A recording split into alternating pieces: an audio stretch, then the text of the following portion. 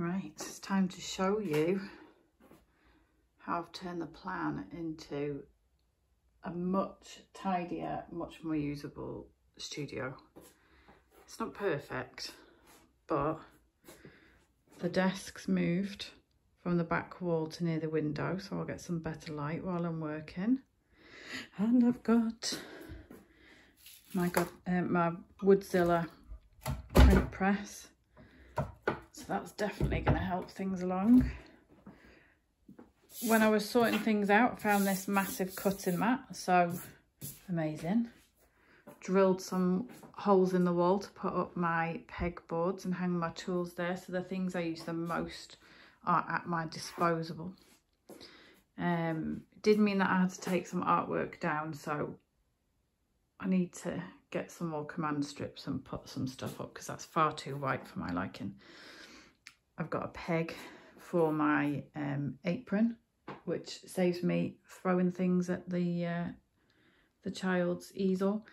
I've got my photography area, although I've spotted a bit of paint that needs touching up. So I've got my photography things with my props underneath. Excuse me.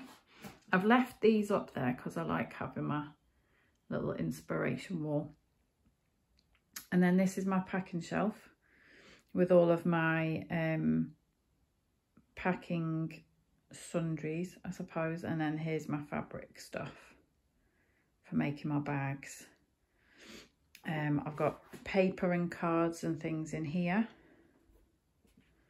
This needs to go up on the wall. That's something that I made with my daughter, so that's going to go landscape and up above, but that's her easel. And we've moved the washing line a bit higher so that I don't keep bashing into it. And then she's got this lovely peg set that I'm leaving there. I can actually get to my blackboard area now, so I can rub that off. I've left my drying rack where it is because it works fine there. And then decanted some of my things into these still messy shelves. But the container I had all of my print blocks in was just not fit for purpose. So I've taken this little mini IKEA drawer unit, taken all the drawers out and turned it on its back. And now all of these bags have got labelled collections of blocks that I've used or not finished, or, you know, they're all in categories so I can get to them, including commission blocks in case anybody wants to come back and have another print.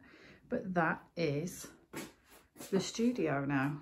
Like I say, just a couple of little bits of artwork to go up, but other than that, like, I've actually got some floor space to move around, which is pretty amazing.